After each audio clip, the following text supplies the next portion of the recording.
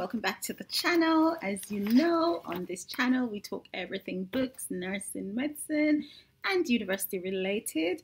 Today I'm going to talk about a book that I'm reading for my course. Everybody knows I'm on a course at the moment, and it's called the Philosophy book, Big Ideas Simply Explained. And no, I'm not doing a course in philosophy, but I'm doing a course in education. And as you know, education is linked with philosophical ideas, and philosophical ideas are closely linked to religion, for those who didn't know. So I'm going through this book, and I found a, should I say, an English philosopher called John Locke. So I'm just going to quickly talk about, can you see that? I'm just going to quickly talk about John Locke's philosophical ideas. So John Locke was born in 1632 and he died in 1704. Now, he was a very rich man. He came from a very wealthy family, and there was 2 times that he had to leave the UK or leave England at the time as it was, because everybody was against him and his ideas. Now, I don't fully agree with his ideas, but you know, we're living in a society where people feel if you don't agree with what they are saying and they're doing, then you're against them. But that's not the way how life is. Your friends, your family, your associates, your colleagues should be able to disagree with you and your ideas, and you're still friends, and you're still colleagues, and you're still close, and you're still husband and wife, you know?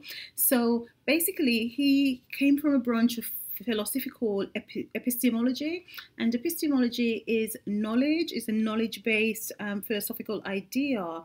And he came from, or he had the same ideas as all the philosophers such as Berkeley and Hume, and they were empiricists. And with empiricists are generally thought to hold the view that all human knowledge comes from directly or indirectly from your experiences. So it comes from the things that you do in life, like say for instance you hop on a plane and you go to Thailand and you learn new things.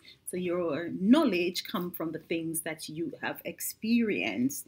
Now, philosophers like Plato thought that knowledge was innate, so I-N-N-A-T. So they thought knowledge was innate. It means that they thought that you were born with that knowledge that you have. So they believe in reincarnation. Plato believed that when you die, your soul goes into another soul, such as a baby who's just been born. But because of the trauma of that soul transferring, then what happens is you lose your knowledge, but it's there somewhere. Now, I don't believe in reincarnation. I don't believe that your soul goes into another human being.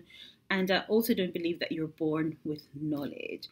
I think knowledge is created, yes, based on experiences as well, but not only on experiences. You can learn things from your family members, from your mom, your dad, your granny, whomever it is. You tend to learn your ideas from them as well. And a lot of ideas that we learn from our family are usually ideas on spiritual ideas and concepts, like you'd say, I'm Christian, but I am Catholic, or I'm Muslim, but I'm Shiite Muslim. So these are your ideas and your concepts. I wanted to read this about the rationalists. The rationalists believe in innate ideas. So rationalists believe that we're born with some ideas and concepts and they are innate, but this is not born out of fact. 2 things: there are no truths that are found in anyone at birth. There are no universal ideas found in people of all cultures at all times. And this is important. So they're saying here that there's no truths when you're born. That means there's no ideas and concepts and thoughts when you're born. You develop those ideas and concepts.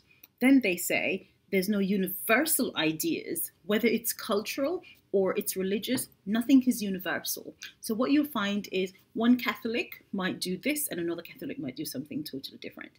I actually love that. I don't believe we should be sheeps. we should not be all doing the same thing. So everything we know is gained from experience. However, we're living in the 21st century. We're no longer in the 17th century, the 18th century. We're now in the 21st century, and we have the internet.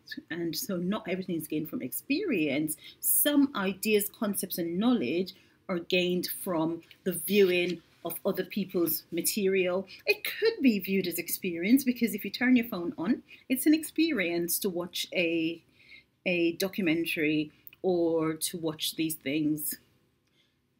You know, even to watch my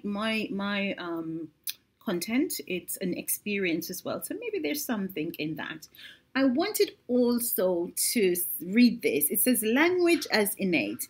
Although Locke may reject the doctrine of innate ideas, he does not reject the concept that human beings have innate capacities.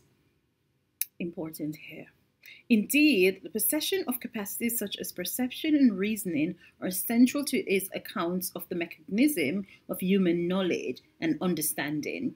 So basically, he's saying here that language is something that you are born with. You pick it up from birth. You pick up ideas and concepts in language and your capacities and stuff. So, but I believe more. Listen to this statement. This is my reasoning. As the mind is a blank canvas, let's say at birth, Locke believes that anybody can be transformed by good education. On that encourages rational thought and individual talents. So he believes, and this is the point that I want to draw from all of this that I've spoken about, that anyone can learn anything and do anything from an education. So basically, once you teach someone to do something, they will grasp that, and that will help them to become talented individuals. So I'm going to leave you with that note, and I want you to think that at any time, if you think you're not good enough, you're not doing well, just remember that the gaining of knowledge is important, because it makes you into the individual that you want to be. So thank you for watching.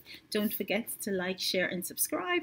And maybe I'll share another philosopher from my book. John Locke drew my attention, but other people have drawn my attention in here, and I will share that. Have a good day. Bye.